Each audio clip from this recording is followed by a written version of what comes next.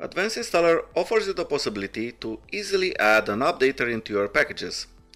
In a project, navigate to the Updater page. In here, enable Check for Updates using Advanced Updater.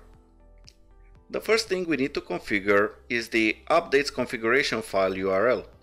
This is the URL where you will keep the updates.txt file from which the Advanced Updater will check. As an example, I will place this file on my website. The next steps are optional and you can leave them as default, but you can select where the downloads will be saved. You can also enable GitHub integration, allow users to configure options from the Updater wizard, and so on. Also, for this example, we are going to go with a manual updater execution for which we will create a shortcut. You can also check to have an automatic type of execution by adding a Windows schedule task. If you are interested, leave a comment down below and I will make a separate video regarding it. Now, if we navigate to the Files and Folders page, we will see two new files added, the updater.exe and updater.ni.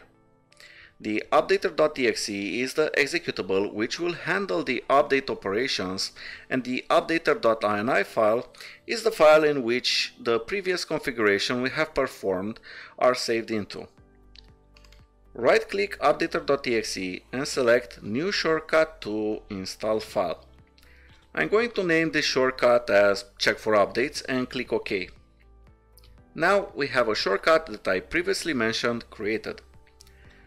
Click on the build and install the MSI. To demonstrate on how the updater works and how to create the updates.txt, let's navigate to the product details page, and in here I will increase the product version to 2.0. Now let's save this project separately and go to File, Save and Save As. I will just add a different name to this project. All that we want to do now is build a new MSI and click on Build at the top. Advanced Installer will ask you if a new product code should be generated, and yes, this is necessary, so let's click on Generate New. Now that we have our version 2.0 MSI, basically the update for our version 1.0 that we just installed, it's time to build the updates.txt file that I previously mentioned. To do this, open Advanced Installer and navigate to New, Updates, Update Configuration. In here, click on New Update and select the previous version 2.0 MSI that we built. The first thing we need to do is define from where the installer should be downloaded. So I'll paste my website address once more in here. I also want this update to be considered critical. Going on the second tab, the Update Installer, this is where Advanced Installer computes the SHA 256 signature and MD5. And as you can see, the file path is the path to our version 2.0 MSI. The Update Install Detection tab is used to define what should the updater search for to see if the version 2.0 has been installed, so that the installation is considered a success.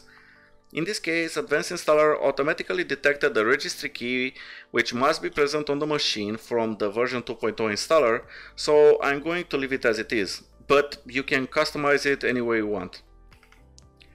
Next, I want to add some release notes like description, features, enhancements and bug fixes for version 2.0, and this will appear to the user when the updater detects a new version on my website.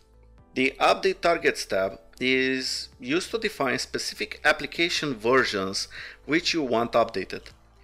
For example, if you only want to update applications from version 2.0 and up, but leave version 1.0 untouched, you can define this here.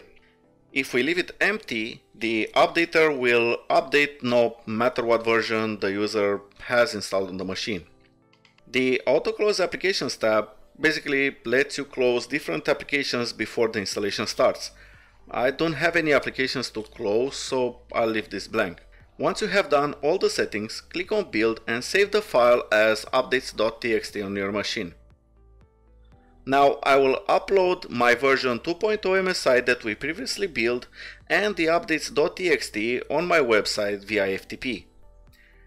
If we now click on the check for websites shortcut that we have previously created in version 1.0 and installed on our machine, we can see that our updates have been found and the advanced updater shows all the update nodes that we written for the user.